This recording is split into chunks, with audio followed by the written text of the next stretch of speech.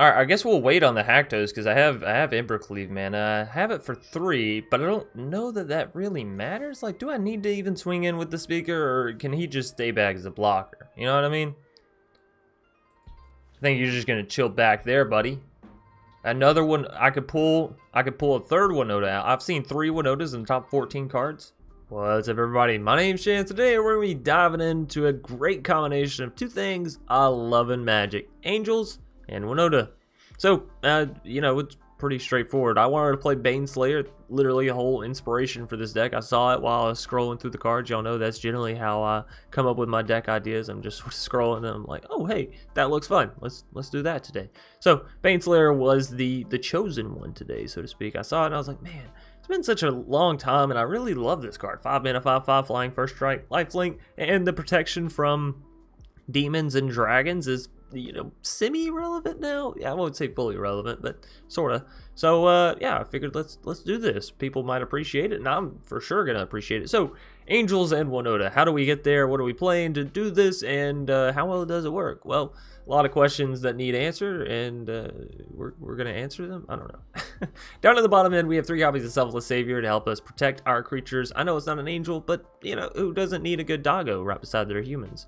So, Speaker of the Heavens, great way to create angels. Of course, once you get to that 27 life marker, you can tap it, start creating angels. Also, you pull it out with Winota every once in a while, which is, you know, it's okay. It's at least a vigilance creature, which means that, you know, after it gets tapped and untapped later on, you can swing in and not have it fully go tapped. Anyways, we also have Usher of the Fallen.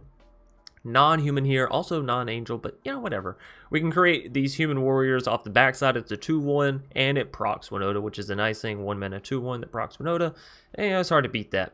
We have 2 copies of Seasoned Hollowblade, additional human to pull out, and we actually have another card that comes down in the 2-drop slot, which, you know, honestly, I feel like I need to increase one of these 2, if not the Seasoned and the Stalwart for sure.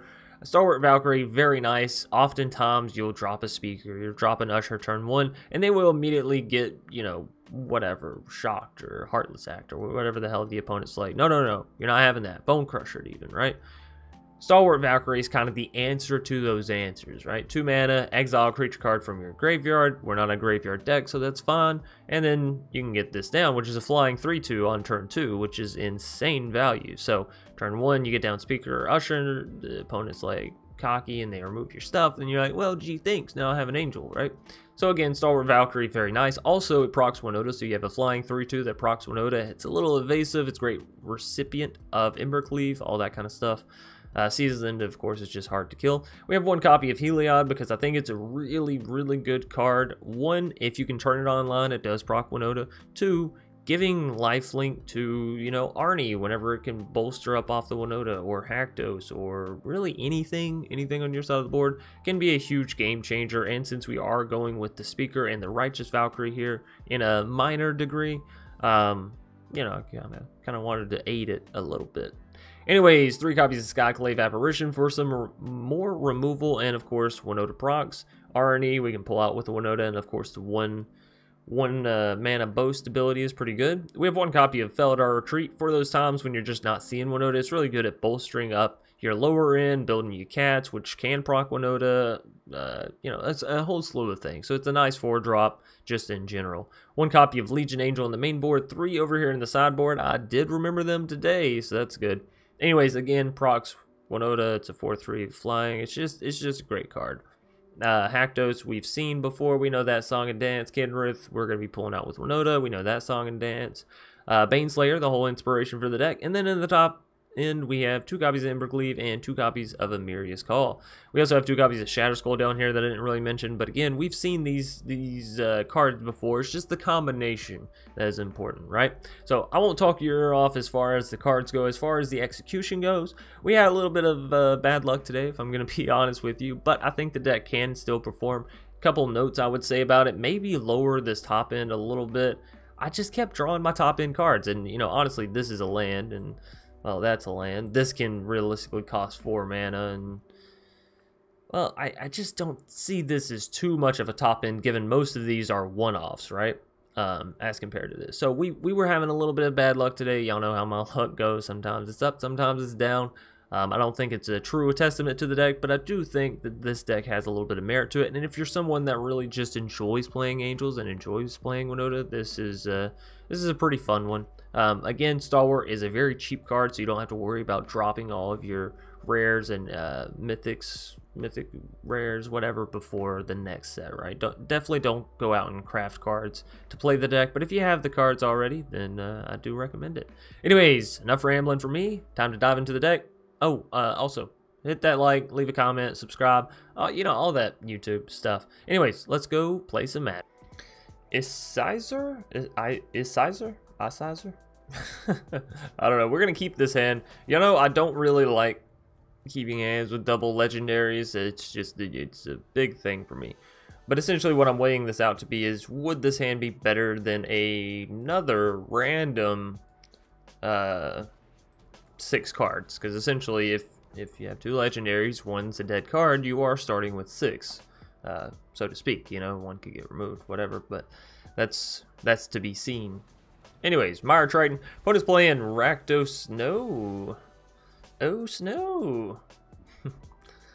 You know, we're just drawing out our large creatures right now, and it's not what we want to see. We want to see lands.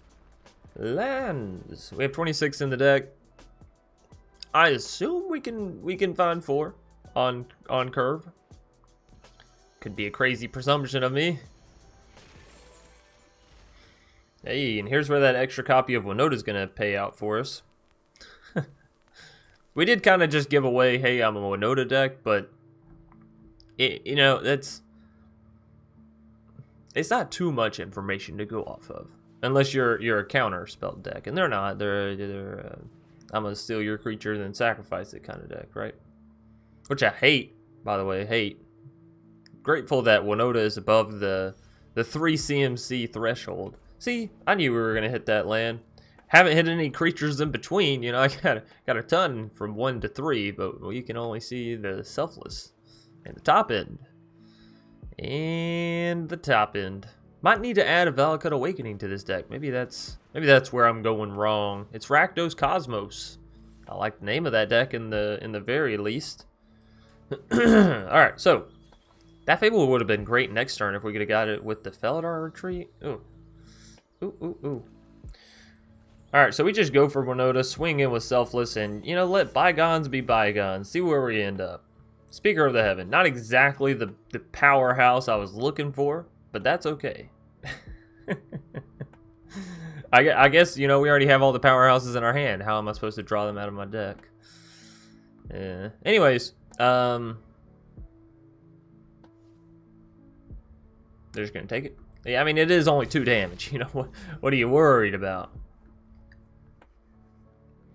On this next turn, I can Ember Cleave the Winota, which is a lot of damage, and it allows Winota to swing through Mire Triton. Of course, all this is given that Winota can actually live, because...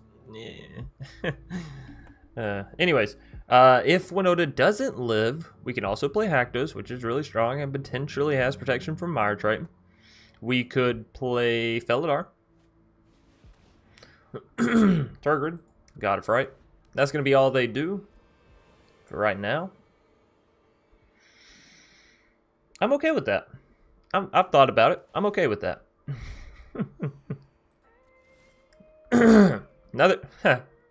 Hey game, here's an idea.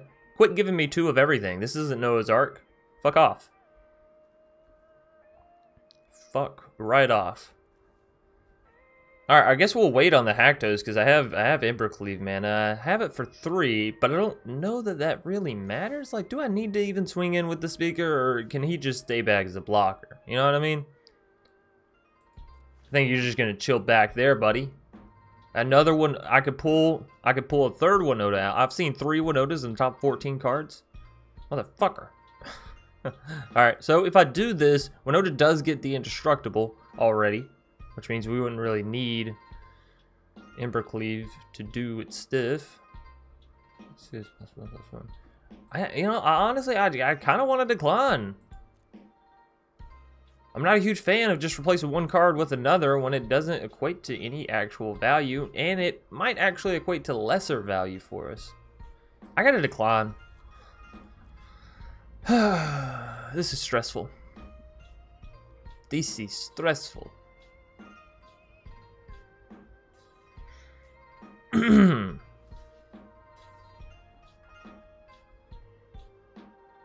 really wanting them to block with Turgid onto the Winota. They're not going to, but you know, whatever.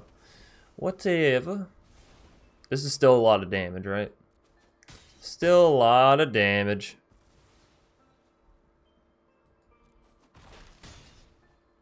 Alright, so they're down to 13. Let's hope they can't make us, what is it, sacrifice or discard? Sacrifice or discard, yeah. Yeah. Now, the nice thing is I didn't sacrifice my Selfless, right, for Winota or anything. So they don't give my Selfless back. Hallelujah. Claim the Firstborn. Well, that's going to be them sacrificing. Okay, so that's good. Well, the loophole in the system. If we see a land, I'm going to drop Felidar Retreat. I'm fairly sure about that. Because, you know, then we just start getting cats out the wazoo. And they are free Winota proccers. They can even take an Embercleave if we want to, you know. Not a big deal. They're going to make us discard here. And they get whatever we discard. They get to have whatever we... That's not good. Because we only have a hand of really, really fucking awesome stuff. Yeah. All right, our best way to victory is Haktos Embercleave, so yeah, you know, it is what it is. That's what happens when you only draw your top end. But y'all know that. We've all been through this song and dance before. Hello, hello. I like how long they're taking to make their decisions. Really calculated. Analytic. Slow rolling. I'm assuming they have a Village Rites and they're going to sacrifice that Speaker of the Heavens. I just wish they would get on with it, you know? Come on. I ain't got all day. Like, seriously, I don't have all day. I got a job and, you know, all that kind of stuff to get to. It's just kind of surprising that this asswipe has taken 3 years to decide to press the attack button. Thank you kindly. They didn't even... Oh. Asshole. Alright. So if I drop you, you don't really do anything for me right now, because I don't have the life or any of that. Yeah, let's go for the Haktos. Haktos! Do I swing in with Winota? If we do, we get rid of their Kroxa. We also would get to deal a grand total of 4 damage. You have protection from everything but the Kroxa. You can also deal 14 damage on the Swingarooski. Swinging like this, we could deal 10. They might potentially block the Kroxa to the Speaker.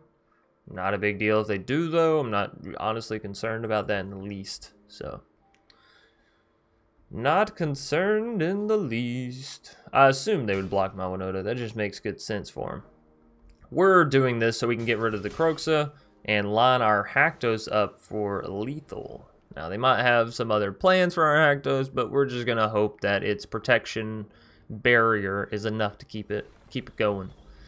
Keep it alive! And of course, it can deal 14 damage just on the punch through next time, right? Oh no, because Embercleave's a 6. Ugh! I can't target it with Embercleave. That's fine. We can still deal 6 damage. And yeah, you know, maybe we'll get down a little Kinrith action. Oh, we don't have enough mana. Why did I think we had enough mana for Kinrith? That's strange. Anyways, you know, he still got Haktos to block with, and he does have protection, so he can just knock that Turgid right out. Colossal Plow. This is such an awesome deck from the foe. Honestly, I really like the Cosmos Elixir and the Colossal Plow in this Rakdos theme here. It's cool. It's cool. I'm gonna have to steal that, by the way. If anyone's wondering, like, oh, hey, James, you gonna try to rebuild that opponent's deck? Oh, most certainly. Most certainly. This is some good stuff. Rakdos Snow with a Colossal Plow action and Turgid. That just is beautiful. Now, they don't have Felidar. That's my Felidar. But, you know, it's whatever. It's whatever. So yeah, you know, unfortunately Haktos again can't. Wait, you don't want to do that. You don't want to do that, right? Oh, you can't. You can't. Yeah, okay. Maybe they do want to do that.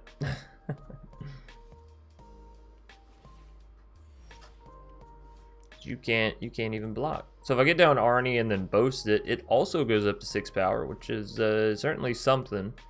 Certainly something. If I could, if only I could put this Embercleave on the Arnie. That would give us the ball game. But I can't. So we'll just toss down the Arnie. Arnie the Carney. Now again, we can give him 6 power, which means he could take out the Turgid. I think we got to swing with Arnie. But if we do, he's going to get blocked by the kitty cat there, right? Like guaranteed going to get blocked by the cat.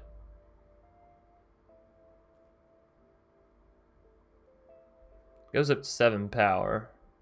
You know what, Arnie, I'm going to need you to just hold back a minute. If I can get an Embercleave on you, buddy, you'll be set. So just hold thy horses. I don't know what they're planning with the Colossal Plow, but it's not a 4 CMC card, so it doesn't really matter. Alright, they're down to 7, I'm down to 12. They do have a Plow, they can gain some life, and a lot of cards come next turn. You know, I'm thankful that the Kroxa can't escape. Scrying one to the top, that's a bummer. That's a whole bummer. Alright, be merciful. Iser or Elzer or... I don't know what your name is. Okay, yep, alrighty. Well, it was fun. It was a fun one. If only the Woodpecker Saw was as something. If I, you know, basically if I could just draw lands for my top end creatures or just not draw only top end creatures. Either way would be good. Oliver 4445. 4444. Anyways, we are gonna keep this hand. We got a speaker. We got a selfless. It's some nice action. What I might do is drop Tryon. I can drop Selfless and Speaker on the same turn. And this way we get the tap land out of the way. We are losing 1 point of damage off of this, so you know, I guess it's really a matter of what you value. Of course, now that I see Winota, I'm like, oh ho ho, I made the correct decision. That's just how it goes. Anyways, happy to see her. You know, 2 turns till she can come on, join the party. Yorvo. Uh-oh. Alright. Back to my turn. More lands? I'm not a fan. So no attacks. We're going to take a little bit on the face here. A little bit on the Chinnaruski from this Yorvo. That's alright. If we can get a good proc off with Winota, I won't even be mad about it, because we can sacrifice that Selfless, and in return, we'll get a Stalwart Valkyrie. There's a Battle Mammoth. You hate to see that. You really hate to see that. Oliver swinging in. We got to take that one on the chin. Let me draw a card. Okay. That's not too bad. Winota, go! You gotta hit me something good here. Nothing! Oh no, Winota! What are you doing? That's not the agreement we had. Okay, well. It's alright. Now we have a creature. We can exile and get down the Stalwart. We can also get down Heliod. Lotus Cabra. We are going to block that Yorvo this turn with Speaker. So.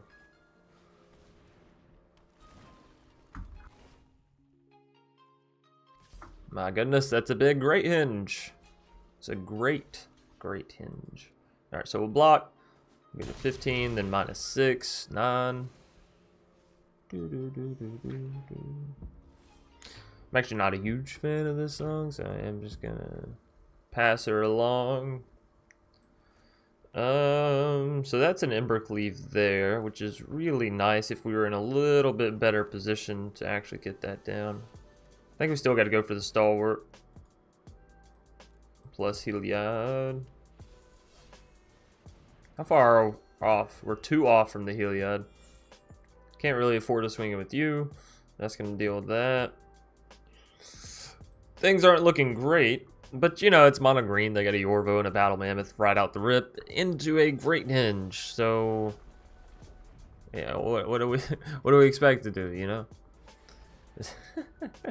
Alright.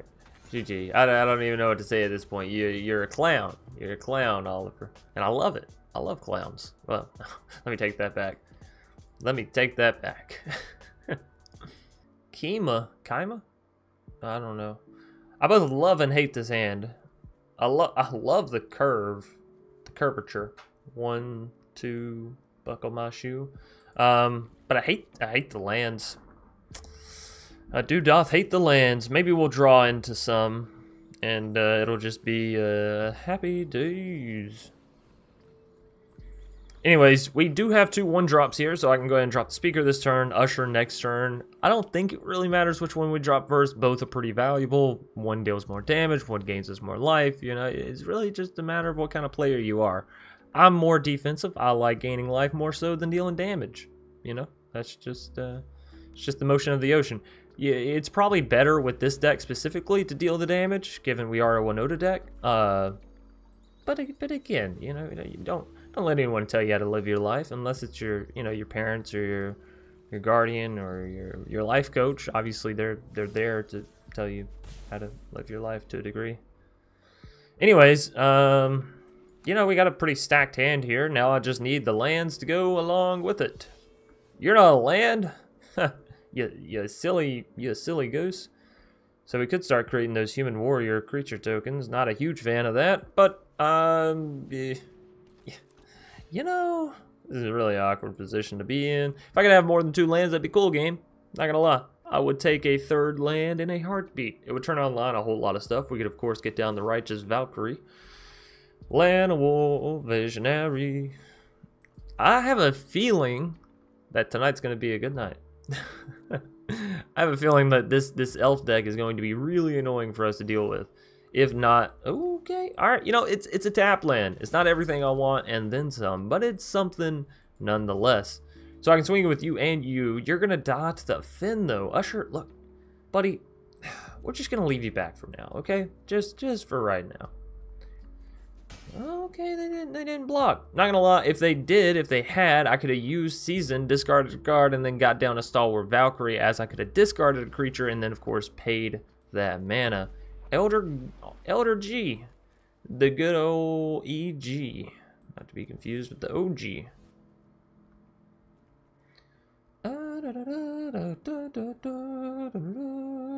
So we have 3. If I play you down, that goes to 4. So very close. So very close. You're nothing right now, Arnie. I gotta play the Righteous Valkyrie. Gots to, has to, must to. And no attacks. Now we do have an Ember Cleave just chilling over there, which I would absolutely love to get down. Next turn, of course, we're gonna have the Heliod popping up front, which is great. Heliod plus Season gives us a lot of good stuff. You bastard. This is why we can't have nice things. Because every time I get something, you know, every time I get something nice, they're like, no, fuck you. All right, well, hit me with the Elder Gargaroth. I guess I'm just, you know, fucking blocking all out. I am just blocking all out. Whoa, whoa, whoa, whoa, whoa, whoa, Seasoned. Waste your turn, goddammit. Yeah, I'm not gonna let you have that. That's crazy. That is crazy. Arnie is good and a great surpriser here. These two, oh, I think I would prefer them over Arnie though. Arnie is just such a huge investment. All right, so this way we get to keep the Season Hollow Blade. We get to take out their Elder Gargaroth. So take that, you fat beast. Oh, that is a beautiful draw, if I'm being honest. So pay this. It doesn't really matter what we exile because we're not a graveyard deck. We'll get one of you down. Pay this.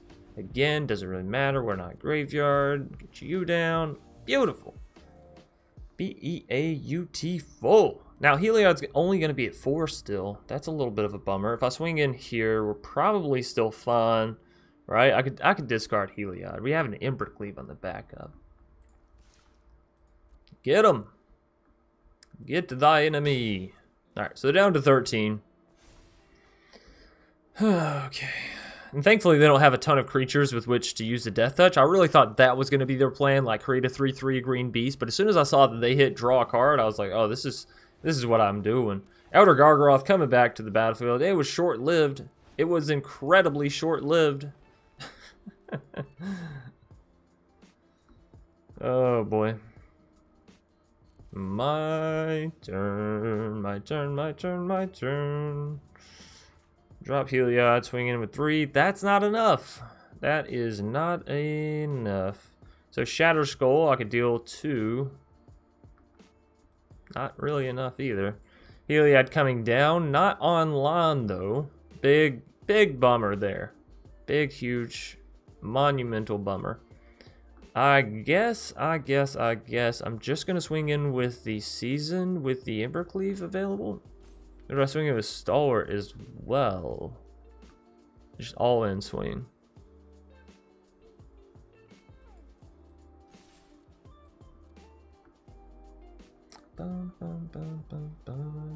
How much do you value that Gargaroth, mate? I'm sorry, I shouldn't say mate. Anyways, they're going to gain 3 life, go back to 16. So if I play this, you deal 8. You can take that out, no problem. I really got to take out the Gargaroth, though. I gots to. So you go here. I want to make sure to keep you alive. I want to keep that Heliod as well, so it's just the way things gotta be. So we'll also deal 2 damage through to them. We'll get through this Gargaroth again, might I add, once again. They're back to 13. We have things that can equip Embercleave on the next turn. Deal 8. Yikes. Just absolutely freaking bracking yikes.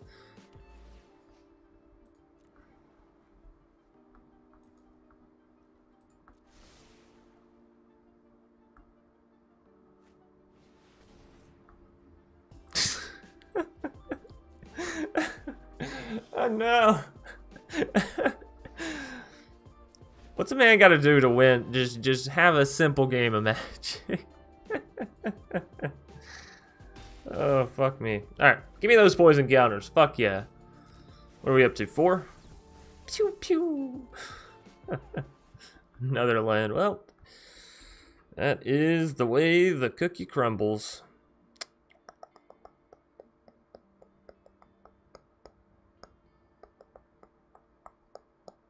If I put Embercleave on the Season and just swing right in, we can deal 4, 8. They probably block the Angel with the Gargaroth and just gain life.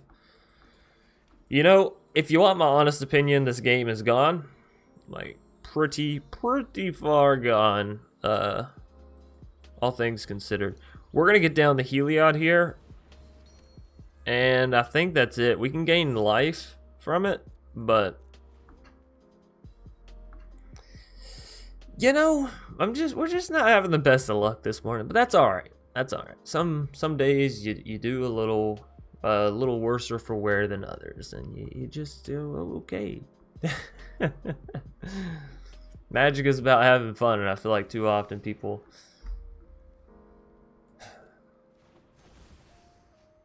well, I'm at least happy to know that they're playing a fucking clown fest of a deck. I like it. We've seen 2 really awesome opponent decks today. Choose a card to put into your opponent's hand. Yeah, you can have the Bala. Why would I give you? You don't even have good options. I hate people. I hate people. You had such a nice deck lined up, and then you pull out a Binding and a Bala. Ugh. Come on. Come on.